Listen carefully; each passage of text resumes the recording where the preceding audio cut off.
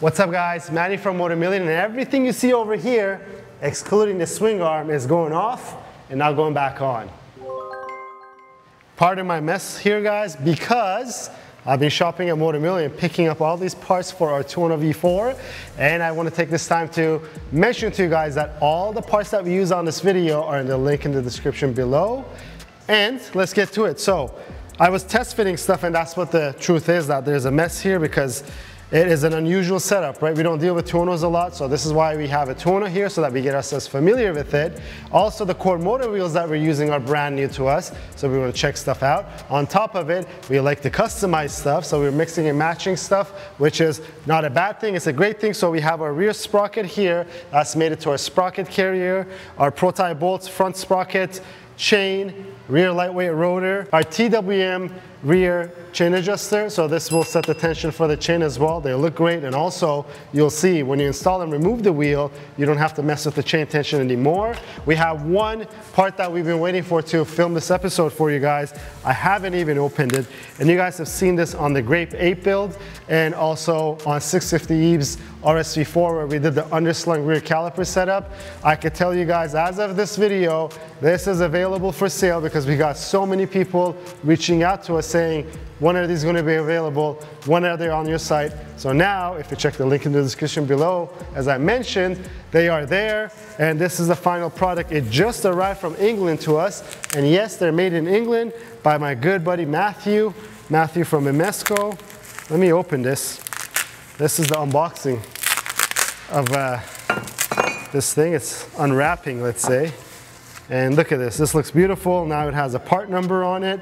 And this works on the RSV4 and on the Tuono V4 as well. This is the underslung rear caliper setup. It works with stock wheels. It works with aftermarket wheels. It works with the bikes that have the ABS. There were kits out there that was available only for aftermarket wheels and only for non-ABS bikes. This takes care of all the different setups. So less talking, more working. Let me quickly go ahead and start getting everything that I mentioned off the bike, because none of those are going back on, because all you see over here, plus one more part that you guys will see throughout the video, is going to go back on that axle.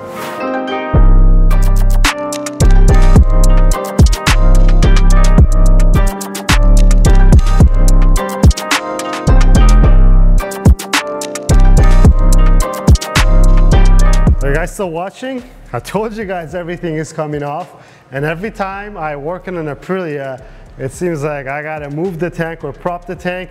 But obviously this is not what's required for just a rear wheel swap. We're doing a lot more than just a rear wheel, including our underslung rear caliper setup, and the ABS pump is right under the tank. That's why we have the tank propped up, so that I could chase this cable here, because the kit comes with a brand new rear brake line that needs to be slightly longer to accommodate for that underslung caliper setup. We could still use our factory rear caliper, or if you want to upgrade to a P234 rear caliper from Brembo, it also works with that. But let me try to do this, and then once I have the brake line and the caliper bracket on, I'm going to check back with you.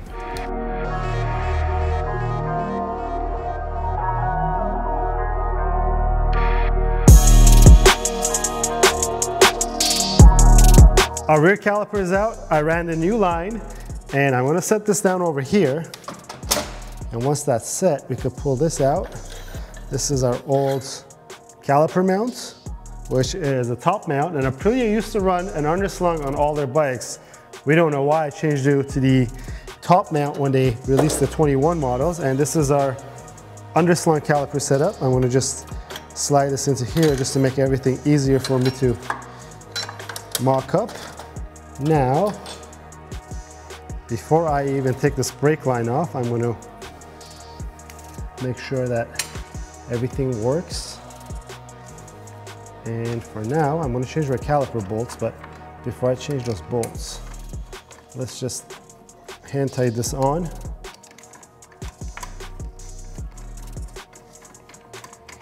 I'm going to somehow put the line somewhere like this. It's not going to stay there.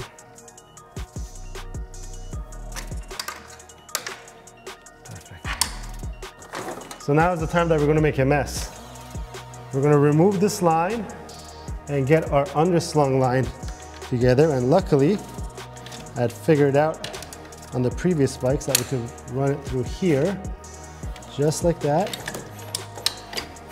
and do this like this, and then you see this lines up perfectly over here. We have enough clearance for our bleeder so that we could bleed the brakes.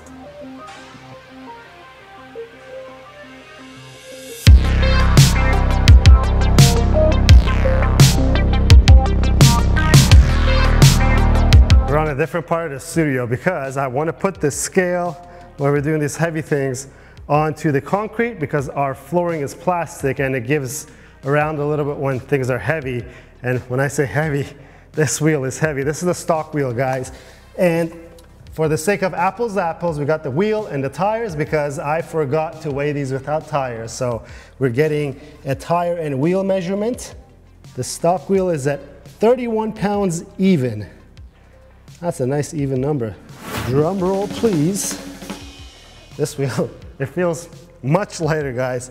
So I'm gonna say 28, let's see. 25.28 pounds.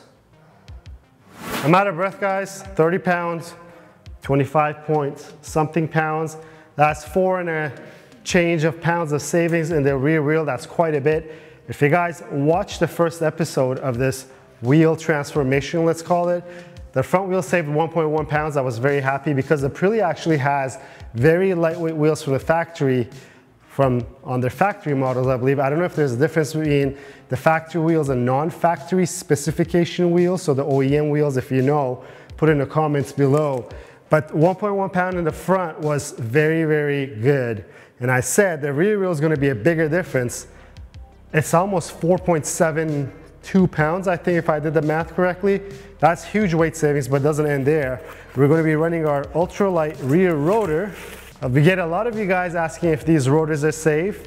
And let me just tell you this, some of the super bikes in Motor America series use the same exact rotors. And most of your braking is done through the front. So yes, they're exactly safe. I think maybe due to the design of it, it may actually slice through the brake pads a little quicker. So you might have a little faster wear of your rear brake pads, but we've been running these rotors for years now. I don't think we've even went through a set of rear pads at all on the bikes. But let's go weight. I have our stock rear rotor here. I mean, I don't know if there's going to be a difference, but let's try it because you guys like to see the weight differences. And again, the stock rotor is 1.72 pounds. And the ultralight rear rotor is 1.08 pounds. So we're officially over 5 pounds of weight savings with everything we're doing. And it doesn't end there because we'll get to the sprockets when we get to sprockets. Now I'm going to install the sprockets on the sprocket carrier of our motorcycle. And also we're going to install this with the ABS sensor because our caliper setup now still allows us to have ABS. Pro-Tite titanium bolts that also saves weight. But I'm not going to go crazy with the scale out and put gram scales and everything. But let's get these on the bike because I really want to see that black and white setup on the bike. And I'm waiting to hear your comments. Once you see it installed, let me know if it looks cool because I already got some comments with the guys here at Motomillion. I'll tell you what they commented once I have everything on and I see it for myself.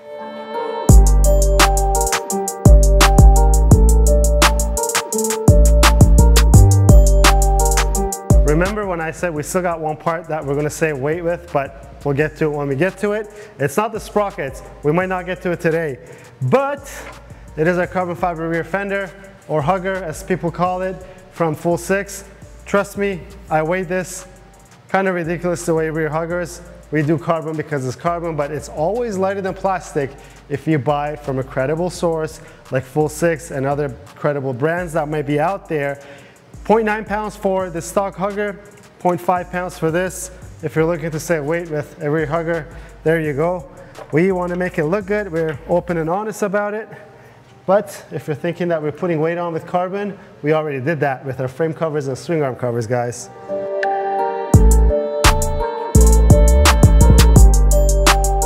Rear wheel is on, my shirt turned black. The rear wheel is a color matched metallic black that matches the Ultra Gold's black color scheme. The black is being in the back side. I have yet to look at the bike, just like the front wheel. I'm gonna run over there, take a look at it so you guys get my honest opinion of what I think of the looks, because this was a much debated topic over here, what color scheme we're running on the wheels, and I think it looks good. It looks as intended. We do often Photoshop stuff before we actually paint them because it is a process, it's not easy to change. So what were the options? The options were white and white, white and gold, or white and black. Why did we choose white and black? White and black because, look at this bike. There's white here, there's gold line here, there's black here. White and white would have looked cool, so would have white and gold, but it would have overpowered the look of this motorcycle. I think the beauty of the Ultra Gold and the Tuono is all in the front. This white color is so pretty, and this front end looks so good that you wanna, I don't know, I just don't think it would look good, and I don't know if you agree with it. Put your comments in the below. I really wanna know what you guys think. The bike is, in fact, missing the chain, and that's for the next episode. We did run into a roadblock, and that's why my shirt is black right now, because we did a little more, let's say, dirty work than what we wanted to do. So these caliper brackets are designed for stock wheels, OZ Racing wheels, BST wheels, and Marchesini wheels, and they're not exactly designed for the core motor wheel. You're probably wondering, how does that change it, right? So because the overall width of the wheels are the same, so it doesn't matter which wheel you run. It's not about the width, it's about the spacers that you're running on these wheels and what spacers they come with. Stock wheels generally had the biggest diameter spacers. We're not talking about width, we're talking about diameter. OZ Racing, BST, and Marchesini have smaller diameter spacers. Now you're probably wondering, what does the diameter have to do with anything about fitment? When we designed this rear caliper setup on the bike with that bracket, we put a ridge in there so that you could just put your wheel there, the spacer hangs on that ridge, and there is a certain diameter to that ridge that it has to be. The core motor wheels, the spacers are giant in terms of diameter. I've never seen them, and we haven't had experience with core motor wheels before. This doesn't make them any better or any worse. It's just the fact that that caliper setup and the bracket is not designed for these wheels. We have the ability to machine down the ridge, the radius, and to make it to what we want. And that's why this wheel is on there right now with that rear caliper setup. But just a word of caution, if you want to run that rear bracket on your bike, it will not work with core motor wheels. So you'd have to either use core motor wheels and not have your underslung set up on your bike, or use your underslung setup on your stock wheels, OZ Racing wheels, BST wheels, or Marchesini wheels. I think that's pretty much it for this episode, guys. I'm very happy with where we got in. I wish the chain and everything else was on the bike, but we'll leave that for another episode. I think this was a joy of an episode to see this bike with its custom wheel setups. And then on the next episode, we'll talk about the weight savings that the chain and sprocket will bring. And also, we'll do a little bit of a tech talk. I'll talk to you guys about the chain setup, the wheelbase, and how it affects the handling and the rideability of the motorcycles. Until then, if you like the video, please give it a thumbs up. If you have any questions or comments, leave them down below. Until next time, guys, have a good one.